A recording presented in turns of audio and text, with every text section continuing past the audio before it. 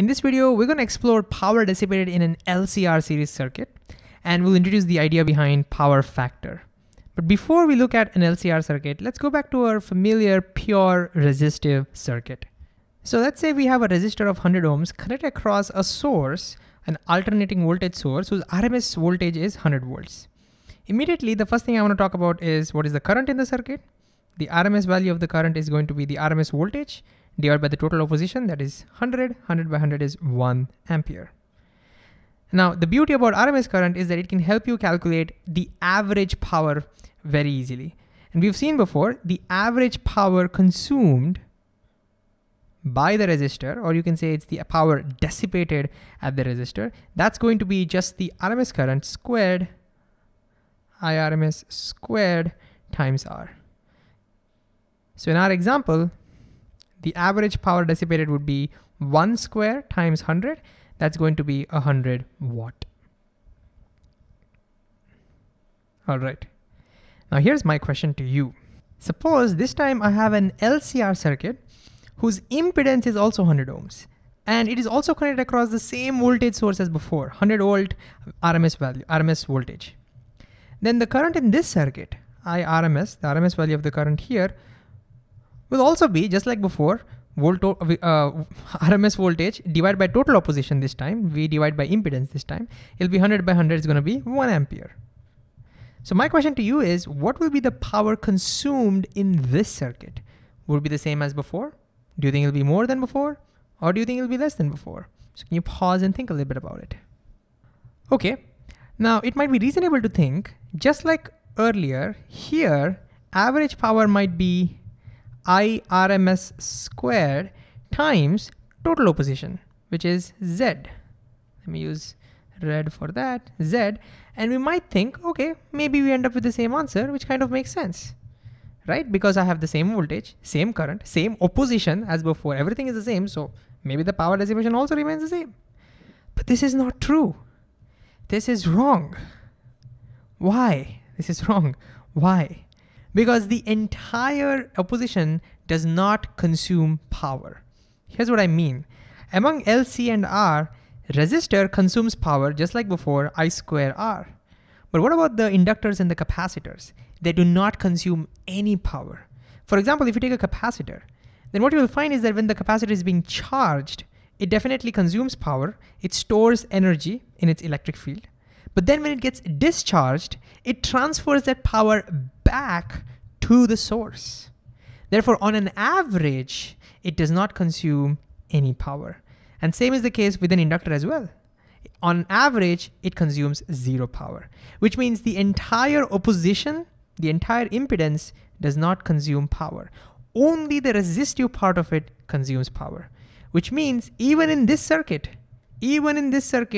the average power consumed would only be the power consumed by the resistor. So it'll still be IRMS squared times R. And so would it be the same as before? No, because before the entire resistance was 100 ohms. This time the total impedance is 100 ohms, and therefore resistance would definitely be less than that. Now how much, that depends upon the details, we don't know, but let's say for the sake of some example, let's say the resistance in this case is just 10 ohms. That's totally possible. Maybe the reactances are very high, and as a result, I'm getting total impedance to be very high. It's totally possible in this circuit that I can have resistance to be only just 10 ohms.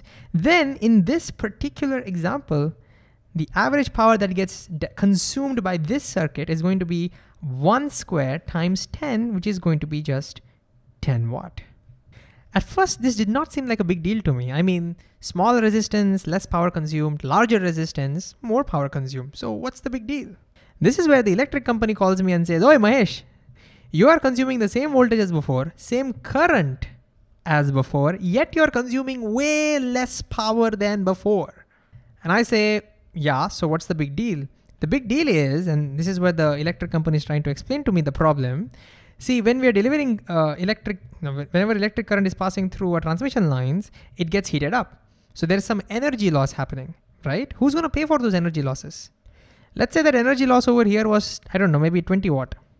Now, when I'm consuming 100 watt, energy loss of 20 watt, the electric company might say, fine, not a big deal. Don't worry about the 20 watt energy loss happening. You're consuming 100, you're paying for that, it's compensated. I have enough profit margin. But over here, the energy loss stays the same because the current is the same and the voltage is the same. So the energy loss here is 20 watt. I'm only consuming 10 watt. So the electric company says, this time it's not profitable for me. There's so much energy loss that is happening just for your 10 watt of consumption. And so the person says, you have to pay more over here. You have to pay for my losses also. Does that make sense? Well, I'm sitting here, I'm thinking that kind of makes sense. It's kind of like delivery charges. When you're ordering something big and you're paying a lot for it, then the petrol charges, delivery charges are covered because they're small compared to how much you're paying. But if you're ordering, say, a 5 rupees pencil, I'm just exaggerating, then you have to end up paying for the petrol charges and everything, right? So from a power consumption point of view, this circuit has less efficiency compared to this circuit, right? Because for every watt that you're consuming here, the energy that is lost that is happening is much higher compared to over here. So immediately you might be wondering, what do we do about it? Well, the first step is to actually put this in numbers. When I say the energy, the power consumption efficiency is smaller, how do I sort of represent it officially? Well, to represent it, what we can do is we can look at this expression for the power consumed and we can try to write this in terms of Z. Okay? And I want you to again give it a shot. How can you write the power dissipated in this circuit, not in terms of R, but in terms of Z? How do you bring Z into the picture? Well, I can help you a little bit. We can bring back the phasor diagram that we have seen before.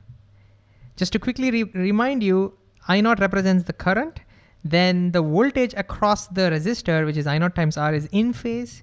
The voltages across the inductors and capacitors are 90 degrees out of phase. And if we are assuming that the capacitor reactance is larger, then the voltage becomes 90 degrees behind the inductor.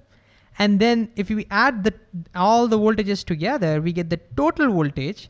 And we can now say that total voltage, we can represent it to be I0 times Z. Right? We can represent it this way.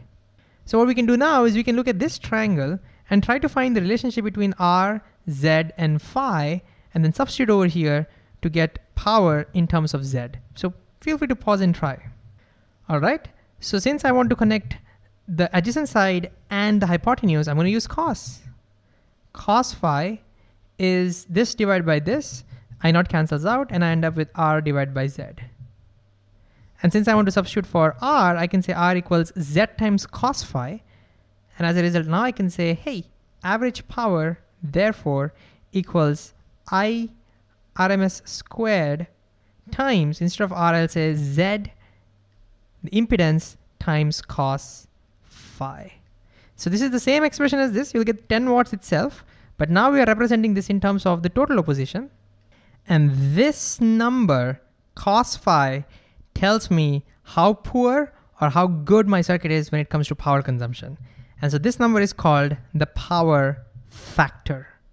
Okay, let's dig a little deeper. For a pure resistive circuit, can you think about what the power factor would be? Well, here impedance is equal to resistance. So Z is the same as R cancels, and you get power factor to be 1. So over here, power factor is 1.